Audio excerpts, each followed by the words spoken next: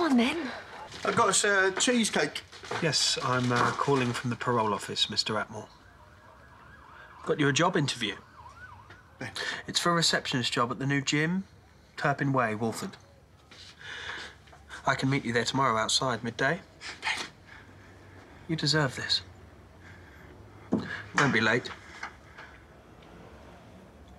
I risked everything getting you that. If you get the number, you lied to me. Ben, I was going to give you that this morning, but you were looked me in the eye and you lied. And you promised me that you weren't going to do anything stupid. I can't do it! I cannot forgive him! I'm not asking you to forgive him. Ben. He kicked the man that I love to death on the road like a dog. Now it's his turn. I am finally going to get some justice. You do this, and you will never be able to live with yourself. I will never be able to live with myself if I don't do this. You'll go back to prison. I don't care! But I do! I am your husband now, Ben. Yeah. Yeah, you know what you are. So you should be letting me do this.